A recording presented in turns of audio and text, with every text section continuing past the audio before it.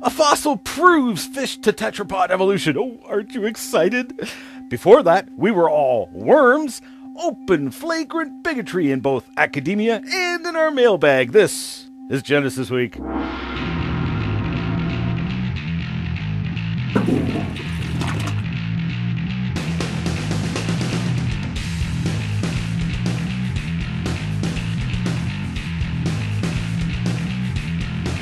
And welcome to this episode of Genesis Week, the weekly program of creationary commentary on news, views, and events pertaining to the Origins controversy, made possible by the supporters of Core Ottawa, Citizens for Origins Research and Education, and exclusive right here on YouTube.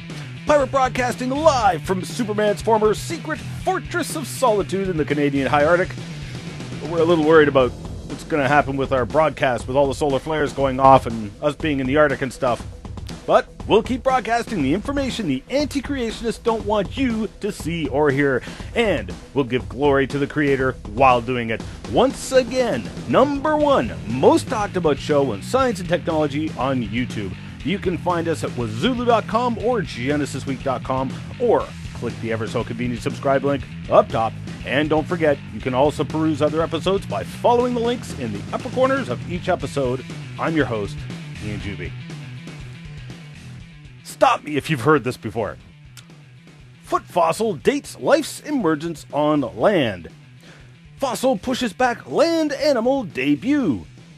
Fossil discoveries fill crucial gap in land animal evolution. Scottish fossil trove shows when sea creatures started walking. Oh, how exciting! What are they talking about? Tiktaalik? No, but they are talking about another fossil in the long line of alleged fishopods, which it seems I've wound up talking about for like 5 or 6 different shows. You'd think the press and these particular evolutionists would have learned their lesson by now, but nope. So, what is it they're excited about? Well, it is a pretty spectacular fossil find to be sure.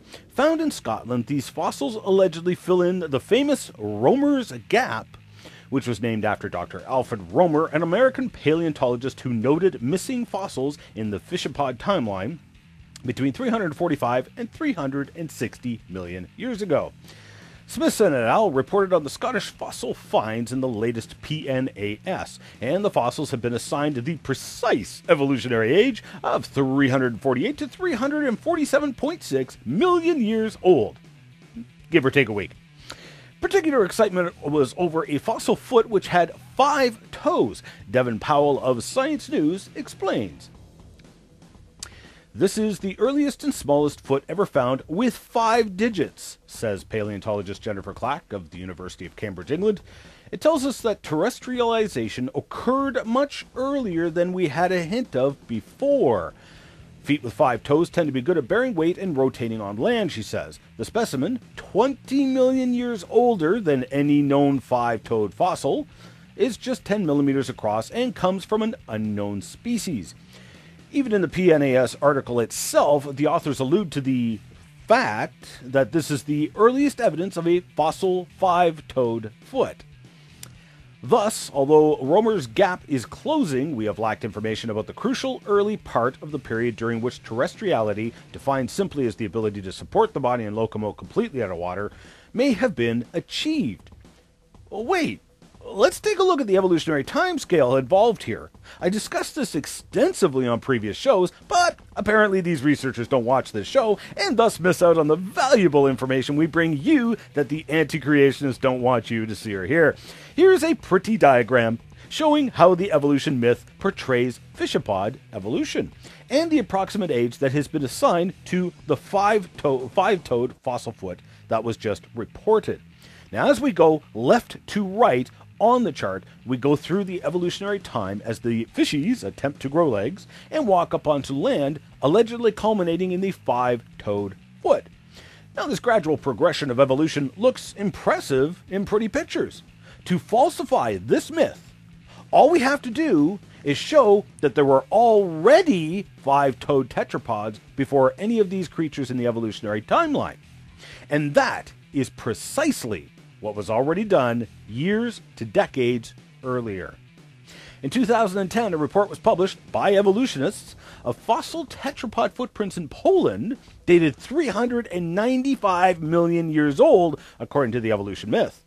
Those footprints were actually first found in 2002, and take a look and count them yourself.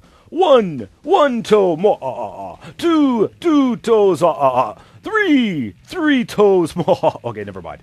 1, 2, 3, 4, 5 toes. But yet the creationists were way ahead of the pack, with geologist John Mackay publicizing fossil tetrapod tracks in the Tepete Sandstone of Grand Canyon in 1987. The Tepete Sandstone is dated, according to the evolution myth, as 525 million years old. That is way off the other end of our chart. Notice that the Scottish researchers have interpreted the fossil foot as having a reduced fifth toe. Also notice that the Polish researchers interpreted the same thing from their footprint, and also the reconstruction of Pandorictus has a reduced sixth toe. Looking at the Tepete fossil footprints, it appears it also has a reduced fifth toe impression. So let's count them. 1, 2, 3, 4, 5 toes. The Scottish researchers mentioned, we conclude that Romer's Gap in the fossil record has been an artifact of collection failure. Really? Could it be that the collection failure was caused by preconceptions and assumptions of evolution, which has hindered proper research? Because predictions based on the evolution myth would say you will find no tetrapods in older rock formations. Indeed, it is a collection failure, and I lay the blame at the feet of the evolution myth. We have still yet another example of how evolution has hindered scientific research and discovery. Discoveries that falsify the evolution myth and affirm that creatures like the tetrapods have been around since the beginning of creation, just like the Bible says. Gee, I wonder what else the Bible is right about.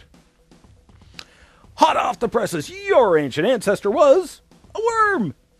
Morris and Caron, publishing in Biological Reviews of the Cambridge Philosophical Society, described more detail about a famous worm from the Burgess Shale of British Columbia, Canada.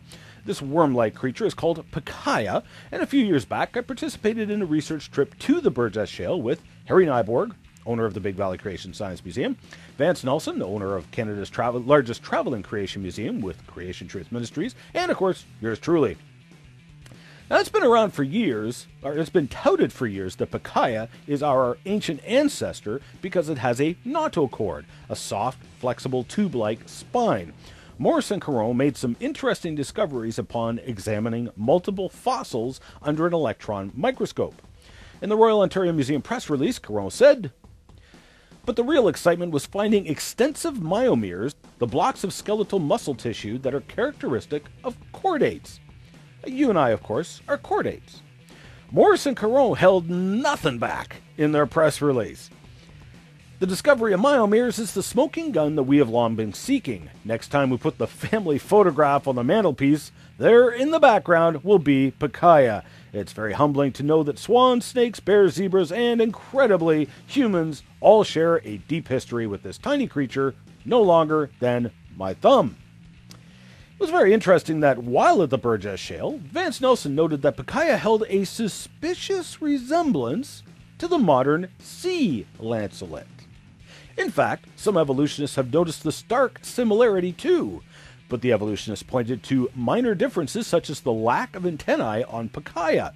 However, a study by Purnell et al. In January 2010 of Nature article actually examined the decay of dead sea lancelets, and discovered to their shock that the decay of organisms can give a false story of evolution. Their point was that it was assumed decay would take place at random, and their research showed decay was not random. In fact, it turns out that the very characters of organisms that are used by evolutionary scientists to determine the organism's placement on the evolutionary tree were the first characteristics to rot away. So, in the case of the sea lancelet, while some evolutionists have contended that the lack of antennae on Pikaia means it must be a different organism than the sea lancelet, look for yourself. The antennae was one of the first things to rot away on a dead sea lancelet. Thus, Pikaia is probably just a slightly decayed sea lancelet, dead only a few days. So, rather than proof that we, and all the other organisms with backbones, evolved from a worm, It appears to be more evidence that even organisms from the Burgess Shale, allegedly some of the oldest fossils in the world, have reproduced faithfully after their kind since the beginning of time. Exactly what the Bible says, and contrary to what evolution would predict. Gee, I wonder what else the Bible's right about. In another case of flagrant open bigotry in academia, Springer Verlag, publisher of many scientific journals and books, had scheduled to publish a book entitled Biological Information, New Perspectives, which was co-edited by Dr. Jonathan Sanford, co-inventor of the gene gun and a young Earth creationist. The Panda's Thumb website pointed out this book and Sanford's intelligent design leanings, and suddenly the book was yanked from publication. The book had already been peer-reviewed twice, but upon finding out that one of the book editors was an intelligent design advocate, Springer pulled the book from for additional peer review, with Michael Sorbata stating that Springer was unaware of the editor's roles in the intelligent design movement, and Springer does not, quote, endorse intelligent design as a legitimate area of scientific research, end quote. Notice there was not a single thing found wrong with the book, scientifically speaking. It had already passed peer review. This is nothing less than open, flagrant bigotry. Even in the comments of my videos here, anti-creationists ridicule creationists as never doing any original research, which is patently false and incredibly ignorant, seeing as how many creationists have published in secular literature, and there are 4 peer-reviewed scientific journals published by creationary organizations around the world. Secular academia has even openly admitted in print that it will not publish creationary material, regardless of its scientific validity or merit. Therefore, the claim that creationists don't publish in peer-reviewed journals is not just incredibly ignorant and untrue, it has nothing to do with whether or not the creationists are right or whether or not what they are saying is scientific. In fact, the Evolution News website had a couple of fascinating, well-written articles on the bogus criticism of lack of peer review. It isn't peer review anymore. It's peer pressure.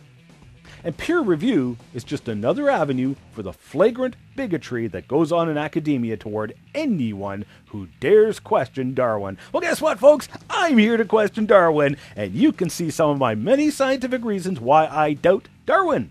And if Darwin was wrong about evolution, I wonder what else he was wrong about.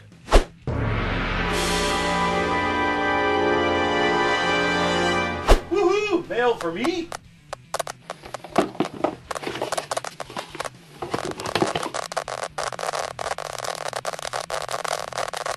I wonder what it tastes like.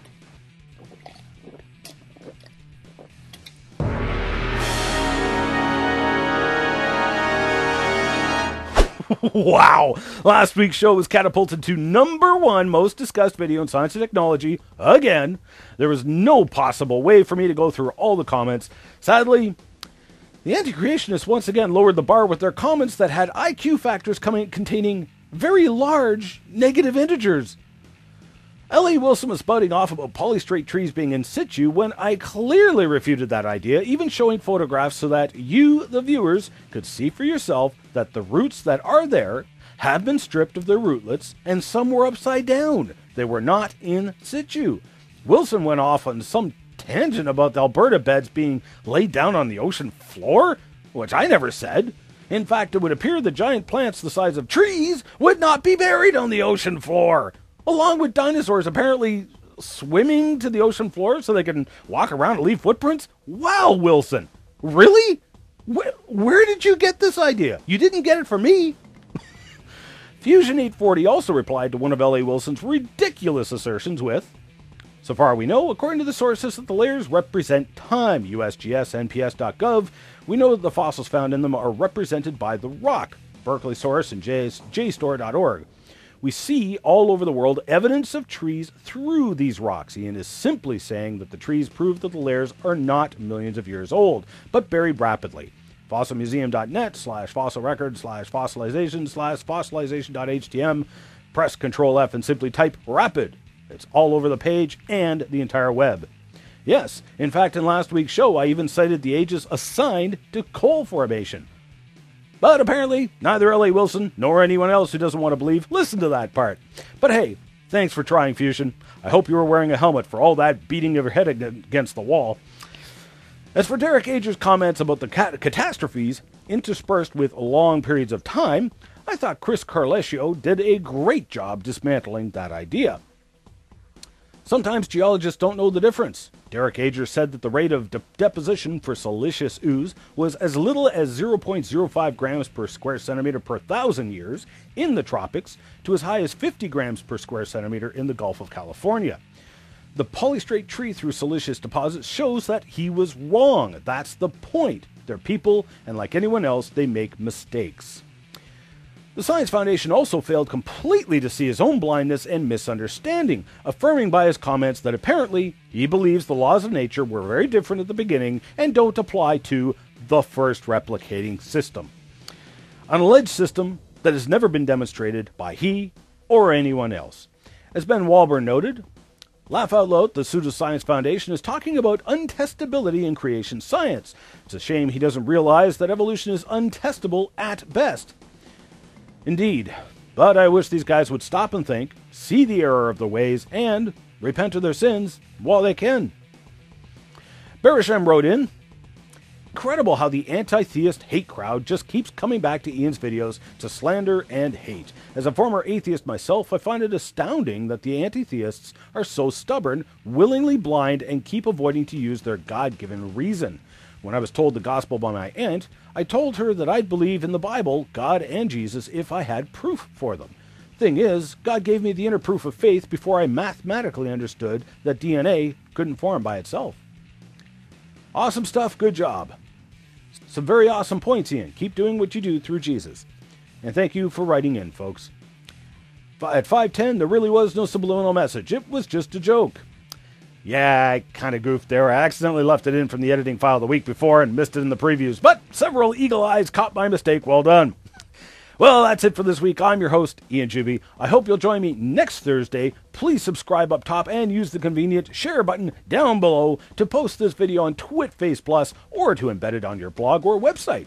Let us remember the words of our Creator, the Lord Jesus Christ, who said, I am the way, the truth, and the life. No man comes to the Father but through me. We'll see you on the flip side.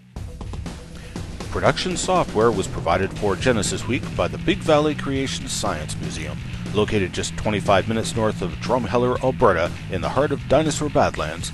The Big Valley Creation Science Museum was built from the ground up to give credit to our Creator, portraying the scientific evidence showing that creation is the faith that fits the facts, and evolution is the faith that the facts have failed. Visit bvcsm.com for more details.